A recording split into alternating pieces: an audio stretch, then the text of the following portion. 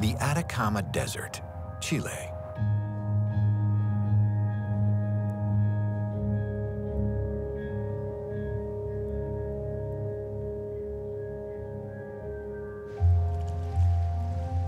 Hardly any vegetation, moisture, or life. Mountains here have received no rain in living memory. They reach up over 1.5 miles into dry, cloudless skies. Throughout history, only death awaited those who ventured here. Until now.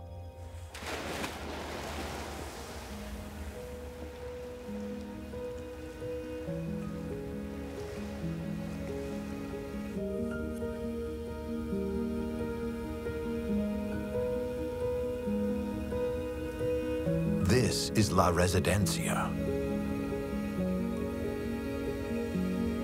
But this is no luxury hotel, and the people here are no ordinary tourists. This is the desert home away from home for astronomers hunting for the most mysterious and elusive objects in the universe. It's very exciting to be out here in the desert, and what we are actually doing here is we are looking for a very particular object in our own galaxy. We're looking for a black hole. To locate this black hole, astronomers will be using one of the most powerful telescopes ever built.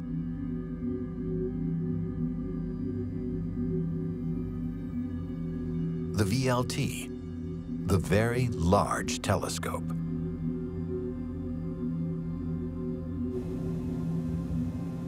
This is the most advanced optical instrument ever constructed.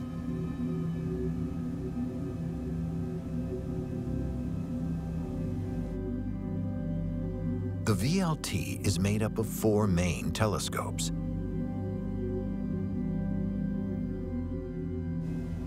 Each contains identical glass ceramic mirrors, the largest ever manufactured.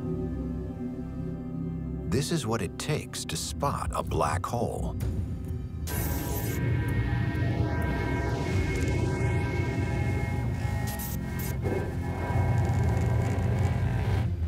But it's not going to be easy, even with the VLT. A black hole, the dense remains of a dead star, has such a strong gravitational pull that nothing can escape, even light. A black hole collects all the light, from a certain distance from the black hole, no light can escape anymore. So in that sense, you cannot observe a black hole because it's black. To locate it, astronomers will be searching for clues in infrared light, light which lies just outside the visible part of the spectrum. It is why the VLT is in the Atacama. You need the most advanced facilities to observe this. And to do so, you need also certain sites that are dry, for example. And so this desert here is just the perfect place for such a research. Dry air is vital. Atmospheric moisture filters out infrared light coming from space. By building their telescope above the clouds on a desert mountaintop, astronomers hope for the clearest possible view.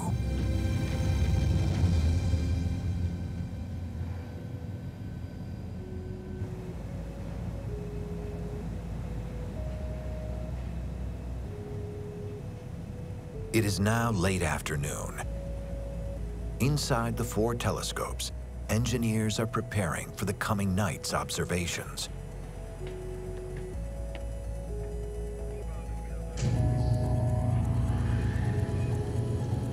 These 23-ton mirrors are fully automated and will be programmed in advance. This 530-square-foot surface can observe objects 4 billion times fainter than can be seen with the naked eye, ideal for finding a distant black hole.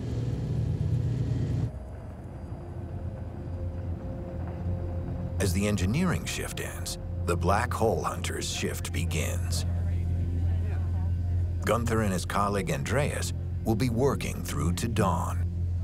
To find the black hole, they need still clear, dry skies. And this appears to be the perfect spot.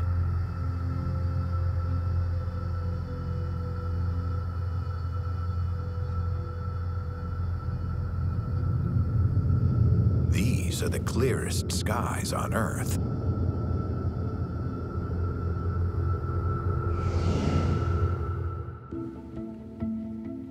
Back in the control room, the black hole hunters are still hard at work. Theirs is a world fueled by strong coffee. To be here at 4:30 local time in the morning is very exciting because this is what it is about to be an astronomer. We're sitting here and looking at the phenomena we are interested in. And of course, you have to go home to analyze your data and to interpret the data and to try to understand what is going on. But beyond that, you simply see the phenomena, and that is, what all the excitement is about. It might look like any other office, but here, they are closing in on one of the most powerful and elusive objects in space. So here we have an image of the central region of the galaxy, and it's actually taken in the infrared. Its size is about 300 by 100 light years. The stellar density is highest here. This is where the heart of the Milky Way is located. That's what we're interested in. And we can now zoom into this region. And this is actually a slice taken at the center of the galaxy. Over here, you see a small cluster of high-velocity stars. They are orbiting this spot here. These orbiting stars emit vast quantities of gas, and it's the behavior of this gas that holds the key to the location of the black hole. If we have a massive black hole, and gas coming towards it, it's going to be accreted around the black hole and may form a so-called accretion disk. So this is then hot gas orbiting the massive black hole. So the light coming from that region tells to us astronomers that this actually here at the center of the Milky Way, this object is the location of a massive black hole.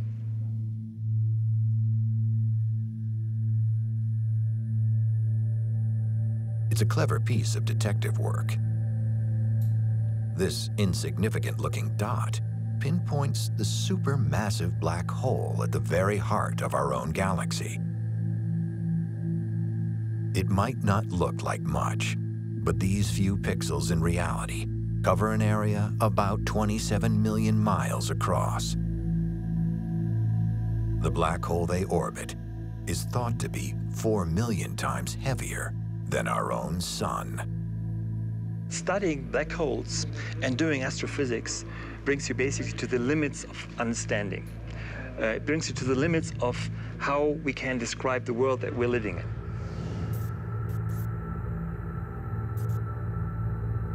So in the process of understanding our world, telescopes are very important because they basically represent the eyes with which we look at the universe.